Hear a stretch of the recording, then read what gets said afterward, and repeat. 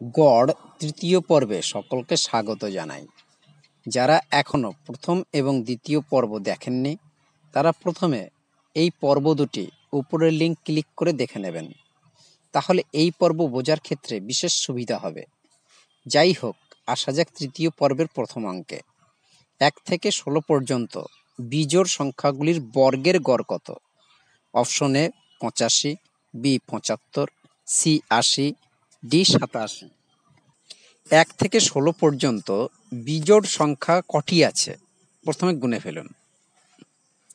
1, 3, 5, 7, 9, 11, 13, 15। মোট 8টি বিজোড় সংখ্যা আছে। গড় নির্ণয় করতে গেলে প্রতিটি সংখ্যার বর্গ করে তার যোগফল বের করে 8 দিয়ে ভাগ করতে হবে।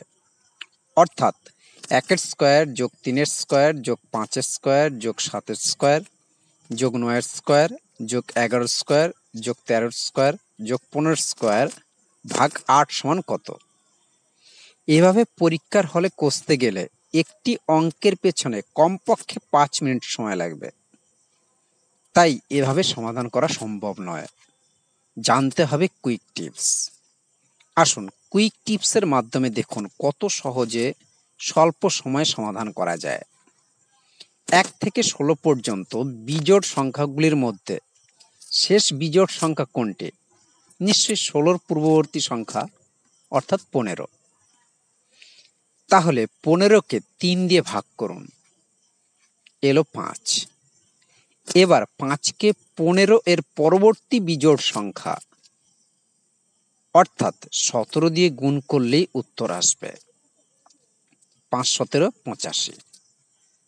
85 দেখুন অপশন এতে আছে, অর্থাৎ সঠিক উত্তর অপশন এ। অর্থাৎ 1 থেকে 16 পর্যন্ত বিজোড় সংখ্যাগুলির বর্গের গড়ই হবে 85। নিয়মটি আপাতত দাঁড়ালো তাহলে শেষ বিজোড় সংখ্যাকে 3 দিয়ে ভাগ করে ভাগফলকে পরবর্তী বিজোড় সংখ্যা দ্বারা গুণ করা।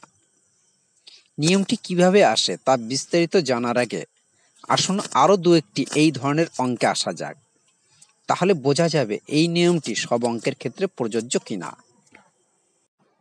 1 থেকে 20 পর্যন্ত বিজোড় সংখ্যাগুলির বর্গের গড় কত?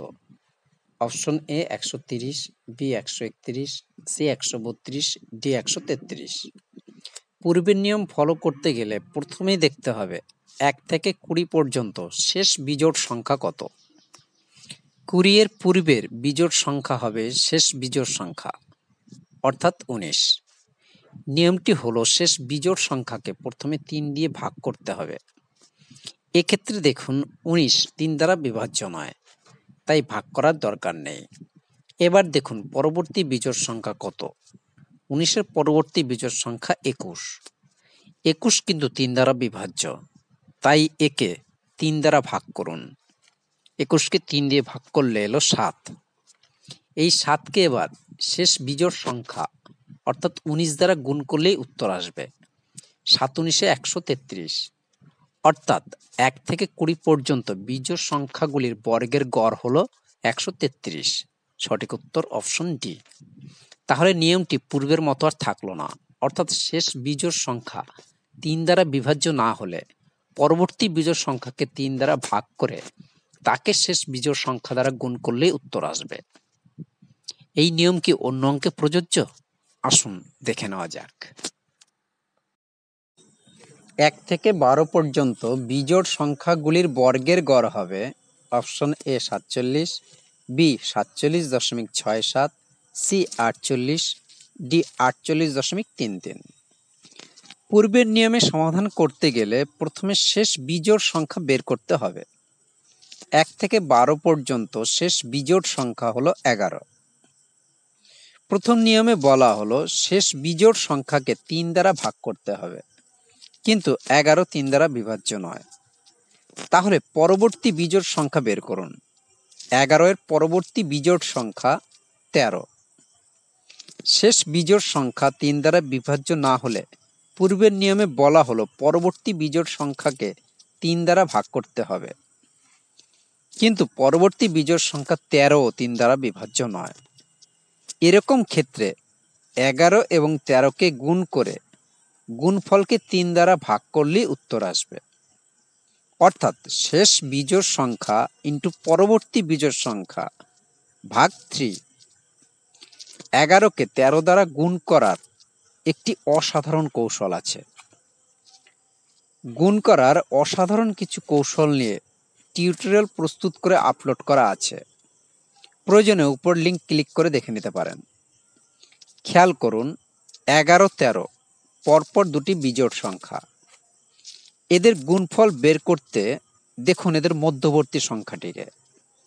11 এবং 13-র মধ্যবর্তী সংখ্যা হচ্ছে 12। 12 এর বর্গ করুন, 12-12 144। এর থেকে 1 বাদ দিলেই 11 ইন্টু 13 এর গুণফল চলে আসবে। অর্থাৎ 11 ইন্টু 13 সমান হচ্ছে 144 মাইনাস 1 সমান 143। এই টিপসটি ব্যবহার করে অতি দ্রুত এই ধরনের গুণ করতে পারেন। অর্থাৎ পরপর দুটি বিজোড় সংখ্যার গুণফল হবে মধ্যবর্তী সংখ্যাটির বর্গ থেকে 1 কম। এই নিয়মটি শুধুমাত্র বিজোড় সংখ্যা নয়, পরপর দুটি জোড় সংখ্যার ক্ষেত্রে প্রযোজ্য। তাহলে 11 ইন্টু 13 সমান এলো 143। একে 3 দ্বারা ভাগ করলেই উত্তর আসবে। 143কে 3 দ্বারা ভাগ করলে আসে 47.666 ... অর্থাৎ এরকমটি চলতেই থাকে। 2 দশমিক পর্যন্ত আসন্ন মান নিলে এর মান হবে 47.67। সঠিক উত্তর অপশন বি। এবার তাহলে নিয়মটি দাঁড়ালো শেষ বিজোড় সংখ্যা ইন্টু পরবর্তী বিজোড় সংখ্যা ভাগ 3। এটি মূল নিয়ম।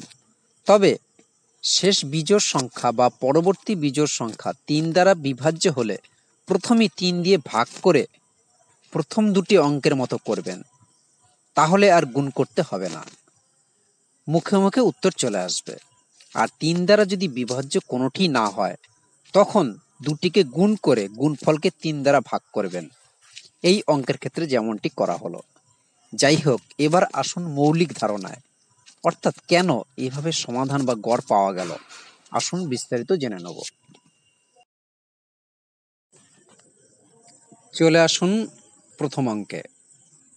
1 থেকে 16 পর্যন্ত বিজোড় সংখ্যাগুলির বর্গের গড় কত? অপশনে 85, বি 75, সি 80, ডি 87। মূল নিয়মে অঙ্কটি প্রথমে করা যাক। মূল নিয়মটি হলো শেষ বিজোড় সংখ্যা ইন্টু পরবর্তী বিজোড় সংখ্যা ভাগ 3। 1 থেকে 16 পর্যন্ত শেষ বিজোড় সংখ্যা 15, পরবর্তী বিজোড় সংখ্যা 17। তাহলে নিয়মটি প্রয়োগ করুন, অর্থাৎ 15 ইন্টু 17 ভাগ 3 বা 15 ইন্টু 17 বাই 3। 3 5 15, 5 17 85। সঠিক উত্তর অপশন এ। এবার আসবো মৌলিক ধারণায়, অর্থাৎ 1 থেকে 16 পর্যন্ত বিজোড় প্রতিটি সংখ্যার বর্গের যোগফলকে 8 দিয়ে ভাগ করলে কেন এই উত্তরের সঙ্গে অভিন্ন হয়। এখানে 8 হলো 1 থেকে 16 পর্যন্ত মোট বিজোড় সংখ্যা। এটি বোঝার ক্ষেত্রে আরও কম সংখ্যা নেন। 1 থেকে 4 পর্যন্ত বিজোড় সংখ্যা মোট কটি? 1 3 দুটি। তাহলে সংখ্যা দুটির বর্গের গড় হবে 1 এর স্কয়ার যোগ 3 এর স্কয়ার ভাগ 2, যেহেতু দুটি সংখ্যা। 1 এর বর্গ 1 যোগ 3 এর বর্গ 9, 1 যোগ 9 সমান হলো 10। 10কে এবার 2 দিয়ে ভাগ করলে আসে 5, অর্থাৎ গড় এলো 5। এবার দেখতে হবে শেষ বিজোড় সংখ্যা 3 থেকে এই 5 কিভাবে পাওয়া যেতে পারে। 3 এর পরবর্তী বিজোড় সংখ্যা হলো 5, এদের গুণ করলে হয় 3 5 15, অর্থাৎ শেষ বিজোড় সংখ্যা ইন্টু পরবর্তী বিজোড় সংখ্যার গুণফল এলো 15। উত্তরে আনতে হবে 5। 15 থেকে কিভাবে 5 আনবেন? 15কে 3 দিয়ে ভাগ করলেই 5 পাওয়া যায়, তাই 3 দিয়ে ভাগ করুন। অর্থাৎ শেষ বিজোড় সংখ্যা ও পরবর্তী বিজোড় সংখ্যাকে 3 দিয়ে ভাগ করলেই নির্ণয় গড় পাওয়া যায়। এবার আসুন আরেকটি বেশি সংখ্যার ক্ষেত্রে অঙ্কটি প্রযোজ্য হয় কিনা দেখি। প্রথম 4টি বিজোড় সংখ্যা নেন, 1 3 5 7।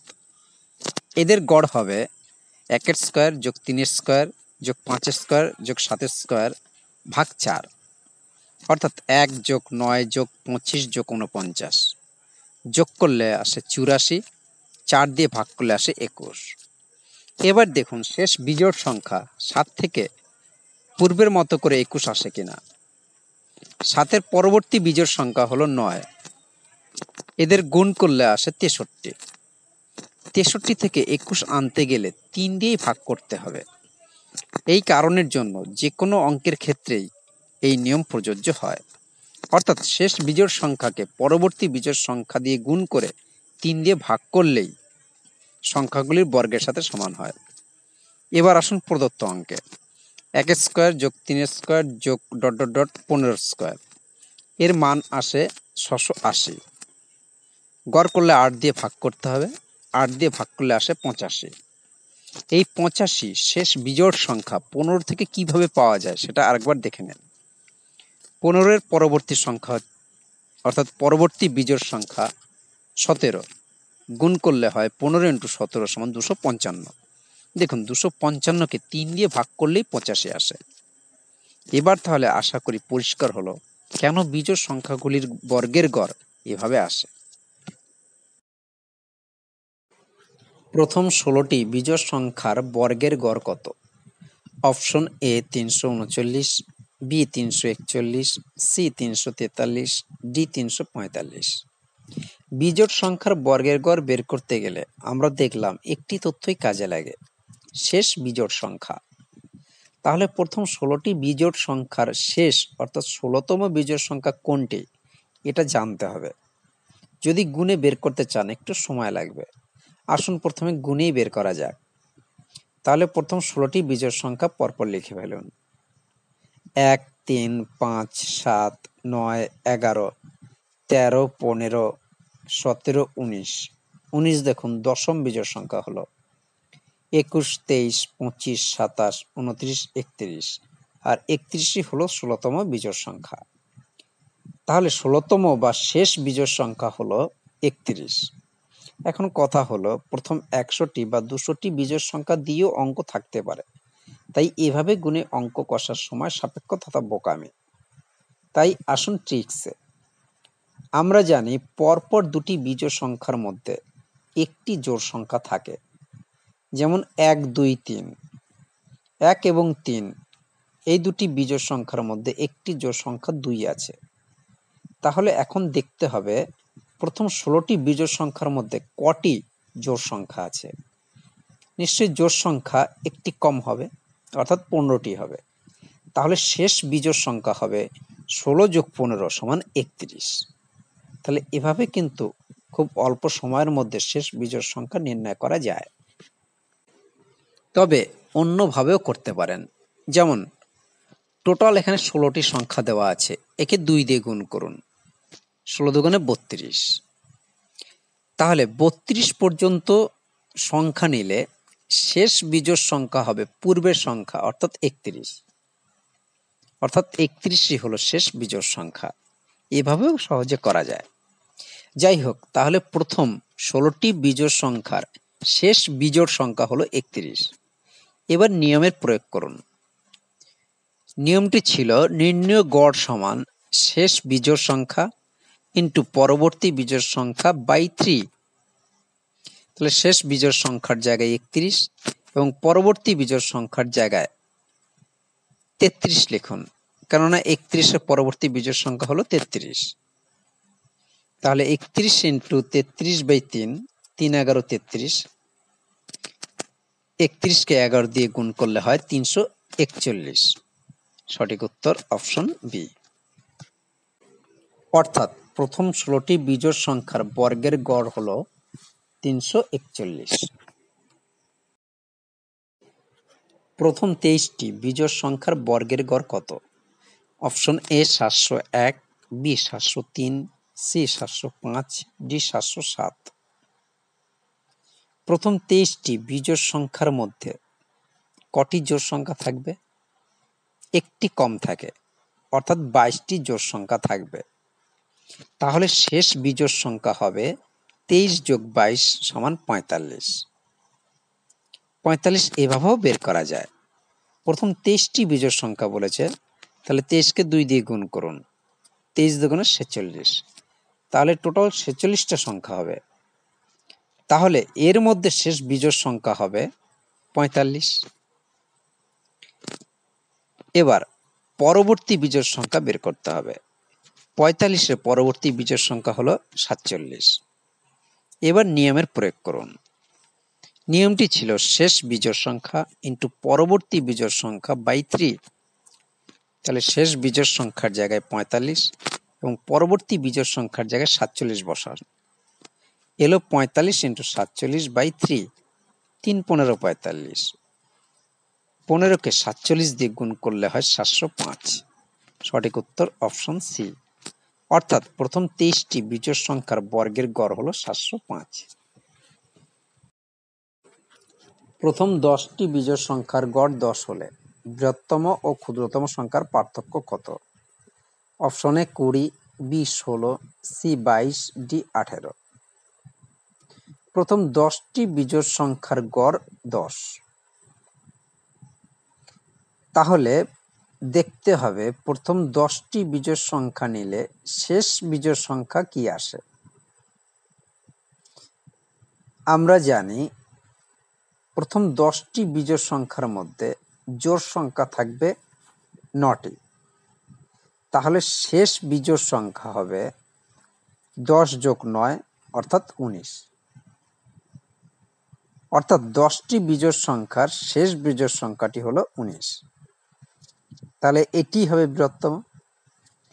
আর বিজোড় সংখ্যা প্রথম থেকে শুরু হয়েছে, অর্থাৎ সব থেকে ছোট বিজোড় সংখ্যা হচ্ছে 1। তাহলে এদের পার্থক্য নির্ণয় করুন। 19 - 1 = 18। সঠিক উত্তর অপশন ডি, অর্থাৎ বৃহত্তম এবং ক্ষুদ্রতম সংখ্যার পার্থক্য হচ্ছে 18। এভাবে করলে খুব একটা সময় লাগে না, তবে আরো দ্রুত করা যায়। এভাবে করুন। প্রথমে দেখুন মোট কটি সংখ্যা আছে। 10টি বিজোড় সংখ্যা, তাহলে মোট সংখ্যা হলো 10। মোট সংখ্যা থেকে 1 কমান, অর্থাৎ 10 - 1 = 9। এবার একে 2 দিয়ে গুণ করলেই উত্তর আসবে, 9 দুগুণে 18। অর্থাৎ বৃহত্তম এবং ক্ষুদ্রতম সংখ্যার পার্থক্য 18। প্রথম 51টি বিজোড় সংখ্যা নিয়ে গড় নির্ণয় করা হলো। বৃহত্তম এবং ক্ষুদ্রতম সংখ্যার পার্থক্য কত? অপশনে 100, বি 98, সি 101, ডি 99। প্রথম 51টি বিজোড় সংখ্যা, তাহলে মোট কটি বিজোড় সংখ্যা আছে এখানে? 51টি। তাহলে মোট সংখ্যা 51 থেকে 1 বাদ দিন, হলো 50। এবার 50কে 2 দিয়ে গুণ করলেই উত্তর আসবে। 50 × 2 = 100। সঠিক উত্তর অপশন এ, অর্থাৎ বৃহত্তম এবং ক্ষুদ্রতম সংখ্যার পার্থক্য হলো 100। তাহলে বৃহত্তম এবং ক্ষুদ্রতম সংখ্যার পার্থক্য এর নিয়ম হলো মোট সংখ্যা -1 × 2। এই নিয়ম কি জোড় সংখ্যার ক্ষেত্রে প্রযোজ্য? এই প্রশ্নের উত্তর পরবর্তী পর্বে দেব।